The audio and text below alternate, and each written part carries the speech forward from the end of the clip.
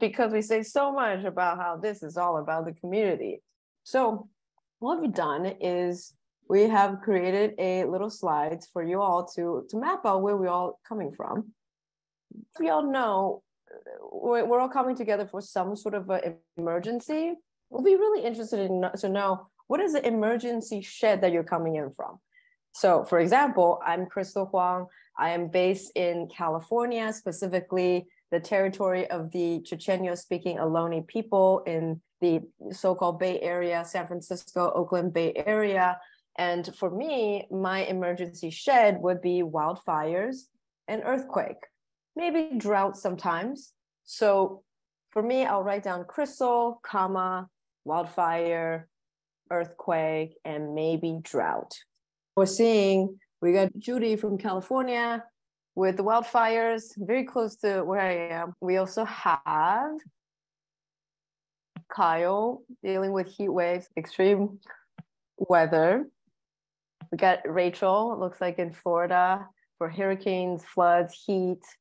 And we have Jen with winter storms, floods, heat. Yeah, heat is truly at the top of our mind these days because we're in the summertime. Hi, Stephanie in Michigan. Got Unreliable Utility Company in Michigan. You got Jen from Western Buffalo. Okay, got Kwame from Little Rock, Arkansas. Tornadoes, heat waves, lightning storms.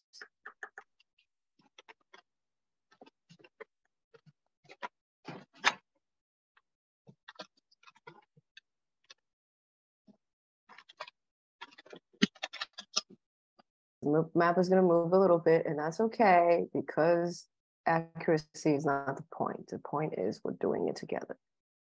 And we have a lot of folks in the East Coast, Midwest area, and the South, not so much on the Plains area. But it's good to see we have a lot of commonality with flooding, with storms, heat waves, crumbling infrastructures. And of course, we also have the scary truth, scary reality in the Gulf South of the coastal erosion. So here we are together through the Battery Collective, thinking about how can we look at one example of way for us to be in community to take care of each other. So I want to take a brief moment to kind of explain what the Battery Collective is. A lot of us will think of it as like, oh, it's a battery sharing program. We get to share battery, we get to share these technology, we can take care of each other. I wanted to invite a different way of looking at things. So I want to take a moment right now. It seems like all of us have some sort of a power. That's why we're able to call in.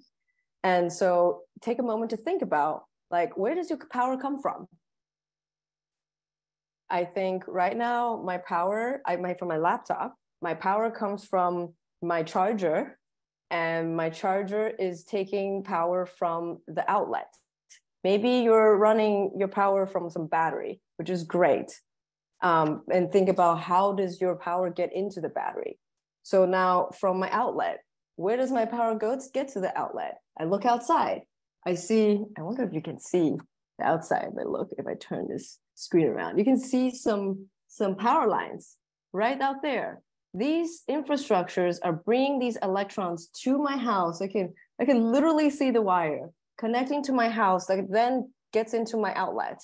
That then comes to my charger, comes to my laptop, and I get to talk to you. So we have these physical infrastructure with the power lines out there. The power lines then connect to some sort of an electricity generator. The electricity generation could be coming from my neighbor's solar. It could come from a solar or some sort of a power plant that's in my neighborhood, or through some transmission line, this giant, big metal power station that is connecting big, heavy power, ultra power lines to bring heavy load of power to me. So these infrastructure is what is existing today to allow me to have power. And as we know, we have all these emergency that is happening that's making these infrastructure unreliable. Of course, we also know that who's managing these power lines, they in many ways exist for private accumulation of wealth, as Steph mentioned the unreliable power company, utility company. How do we make sure that we have our own solutions so we don't have to always rely on these either for-profit company or sometimes municipal utilities that are not actually running the business well? So here comes Battery Collective. And one way to look at it is when the power goes out for me, that means the power lines that's connecting from the outside to my house no longer works. So what do? But I know I can see when it's dark and I'm sitting in the dark, I can see there are some people, might not be on this block, but a few blocks down still have their lights on. So how do I connect the power from there to where I am right now? And one way to do it is just like those people who are currently using batteries for your phone or for your laptop to store it somewhere.